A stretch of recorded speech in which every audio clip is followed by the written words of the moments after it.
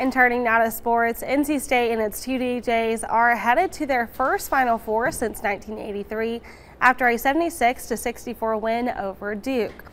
Bruising big man DJ Burns Jr. scored a season-high 29 points. DJ Horn had 20 and 11th seeded North Carolina State reached its first Final Four in 4 decades. They beat Atlantic Coast Conference rival Duke 76-64 in the South Region Finals Sunday.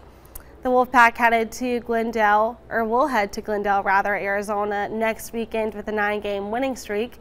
Now they will play Zach Edey and Purdue in the first national semifinal game before defending champion UConn takes on Alabama.